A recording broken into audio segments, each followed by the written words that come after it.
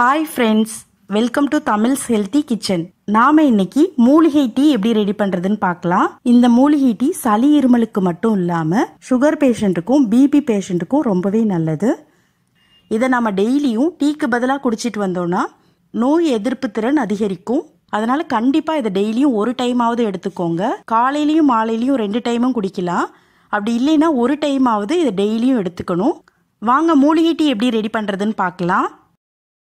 சுக்கு 50 கிராம் எடுத்திருக்கேன். இஞ்சி காஞ்சது தான் சுக்கு. இது சளி இருமலுக்கு சிறந்த மருந்து. வாமிட்டிங், டைஜஷன் ப்ராப்ளம் இது எல்லாத்துக்குமே சிறந்த மருந்து. வால் மிளகு 50 கிராம் எடுத்திருக்கேன். நம்ம நார்மல் மிளகு மாதிரி இல்லாமல் இதில் ஒரு சின்ன காம்பு மாதிரி இருக்கும். பார்க்கறதுக்கு வால் மாதிரி இருக்கும். இதை வால் மிளகுன்னு சொல்லுவாங்க. இது நம்ம நார்மல் மிளகு மாதிரி அவ்வளோ காரம் இருக்காது. ஆனால் இது ஃபுல்லாகவே மருத்துவ குணம் அதிகமாக இருக்கும். இது நாட்டு மருந்து கடையில் கேட்டிங்கன்னா கிடைக்கும்.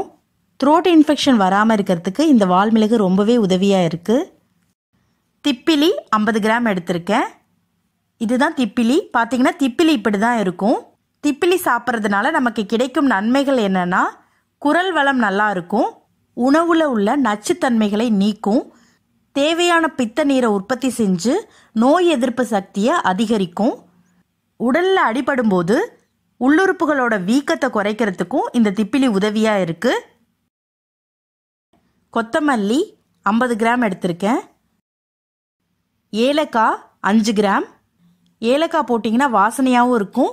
அது மட்டும் இல்லாமல் இதில் மருத்துவ குணங்களும் அதிகமாக இருக்கு. சித்தரத்தை 50 கிராம். இதுவும் சளி இருமலுக்கு ரொம்பவே நல்லது. எல்லா நாட்டு மருந்து கடையிலையும் கிடைக்கும். அதிமதுரம் 50 கிராம். இது லைட்டாக இனிப்பு சுவையோடு இருக்கும். இது சிறுநீர் பையில் உள்ள கிருமிகளை நீக்கிறதுக்கு உதவுது. வாதத்தினால வரக்கூடிய மூட்டு வலியை குறைக்க உதவுது. நன்னாரி வேர் 50 கிராம் எடுத்திருக்கேன். நன்னாரி உடலுக்கு ரொம்பவே குளிர்ச்சி தரக்கூடியது. சுக்கு மிளகு திப்பிலாம் சேர்க்கறதுனால உடலோட வெப்பநிலை அதிகரிக்கும். அதனால நன்னாரி சேர்க்கும் போது உடலோட வெப்பநிலை சமநிலையில் இருக்கும். ஆவாரம் பூ 50 கிராம் எடுத்துக்கோங்க. என்கிட்ட 25 கிராம் தான் இருந்ததுனால நான் 25 கிராம் தான் எடுத்திருக்கேன்.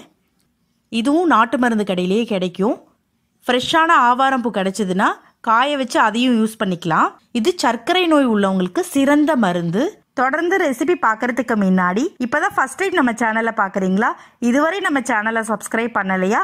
மறக்காம ரெட் கலர் உள்ள சப்ஸ்கிரைப் பட்டன் அழுத்தி சப்ஸ்கிரைப் பண்ணிக்கோங்க. மறக்காம பக்கத்தில் உள்ள பெல் சிம்பலையும் பிரஸ் பண்ணுங்க. அதுல ஆல்னு உள்ளதை செலக்ட் பண்ணிக்கோங்க. இனி நம்ம சேனல்ல அப்டேட் பண்ற புதிய வீடியோஸ் மிஸ் பண்ணாம உங்களால பார்க்க முடியும். இந்த மாதிரி மிக்ஸி எடுத்துக்கோங்க. ஒவ்வொன்றா போட்டு அரைச்சிக்கலாம். மிக்ஸியில கொஞ்சம் கூட தண்ணி இல்லாம நல்லா தொடச்சிட்டு எடுத்துக்கோங்க. ஃபர்ஸ்ட் கொத்தமல்லி சேர்த்துக்கலாம். இதை நம்ம வறுக்கலாம் தேவையில்லை, அப்படியே அரைச்சிக்கலாம். பார்த்தீங்கன்னா இந்த அளவுக்கு அரைச்சி எடுத்துக்கணும். ரொம்பவும் பேஸ்டா இல்லாம மீடியமா அரைச்சி எடுத்துக்கணும். இந்த மாதிரி ஒரு அகலமான பாத்திரத்தில் கொட்டி வச்சுக்கலாம். நெக்ஸ்ட் வால் மிளகு சேர்க்கிறேன். இது கூடவே ஏலக்காய், திப்பிலியும் சேர்த்துக்கிறேன். ஆவாரம் பூவும் சேர்த்துக்கிறேன். எல்லாத்தையும் சேர்த்து நல்லா அரைச்சிக்கலாம். இப்போ அரைச்சி எடுத்தாச்சு. பார்த்தீங்கன்னா இந்த அளவுக்கு இருக்கணும். இப்போ இதை ஏற்கனவே அரைச்சி வச்சிருக்கதோட சேர்த்துக்கலாம். நெக்ஸ்ட் சுக்குல உள்ள அந்த மேல் தோல் பகுதியை கண்டிப்பா நீக்கிடணும். அப்பதான் அதோட மருத்துவ குணம் முழுமையா நமக்கு கிடைக்கும். இப்ப சுக்குல உள்ள அந்த தோல் பகுதியெல்லாம் நீக்கியாச்சு. இதை அப்படியே மிக்சியில போட்டிங்கன்னா மிக்சி வீணா போயிடும். அதனால இந்த மாதிரி இடிச்சிட்டு அதுக்கப்புறம் தான் மிக்சியில போட்டு அரைக்கணும். பாத்தீங்கன்னா இந்த மாதிரி இடிச்சு எடுத்துக்கணும். இப்ப இதை மிக்சியில போட்டுக்கலாம். நன்னாரி, சித்திரத்தை, அதிமதுரம் எல்லாத்தையும் இந்த மாதிரி இடிச்சு எடுத்து வச்சுக்கோங்க. சித்திரத்தையும் அதே மாதிரி இடிச்சிட்டு எடுத்திருக்கோம். அதையும் சேர்த்துக்கலாம். இப்ப இதை ரெண்டையும் சேர்த்து நல்லா ஃபைன் பவுடரா அரைச்சிக்கலாம். இப்ப நல்லா பேஸ்டா அரைச்சாச்சு. இந்த மாதிரி அரைச்சு எடுத்துக்கோங்க. இதை நம்ம ஏற்கனவே அரைச்சு வச்சிருக்கதோட சேர்த்துக்கலாம்.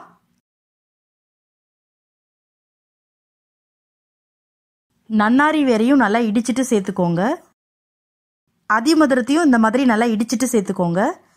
ரெண்டையும் நான் ஒன்னா போட்டு அரைச்சேன். அரைக்கிறதுக்கு ரொம்பவே கஷ்டமா இருந்தது. நன்னாரியை தனியாகவும் அதிமதுரத்தை தனியாகவும் அரைச்சிக்கோங்க. அப்பதான் அரைக்கிறதுக்கு ஈஸியா இருக்கும். இப்போ நன்னாரியும் அதிமதுரமும் நல்லா அரைச்சாச்சு. இதையும் இது கூட சேர்த்துக்கலாம். இப்போ எல்லாத்தையும் ஒண்ணா நல்லா மிக்ஸ் பண்ணிக்கோங்க.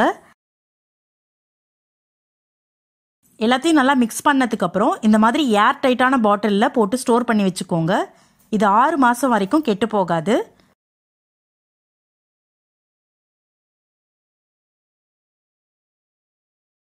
டெய்லியும் யூஸ் பண்றதுக்கு எவ்வளோ தேவையோ அதை மட்டும் இந்த மாதிரி சின்ன பாட்டிலில் போட்டு வச்சுக்கோங்க. அப்பதான் சீக்கிரம் கெட்டு போகாம இருக்கும்.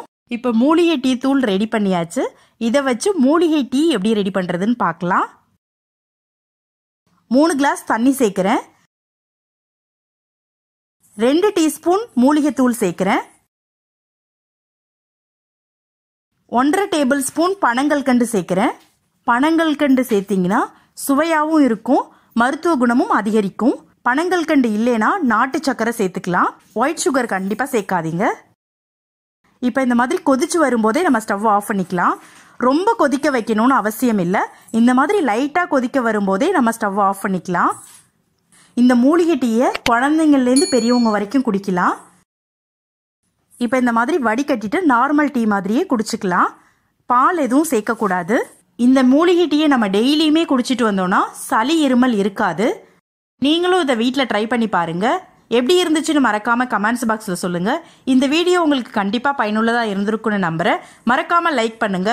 மறக்காம உங்க ஃப்ரெண்ட்ஸுக்கும் ஷேர் பண்ணுங்க. மீண்டும் ஒரு வீடியோவில் சந்திக்கலாம். தேங்க்யூ.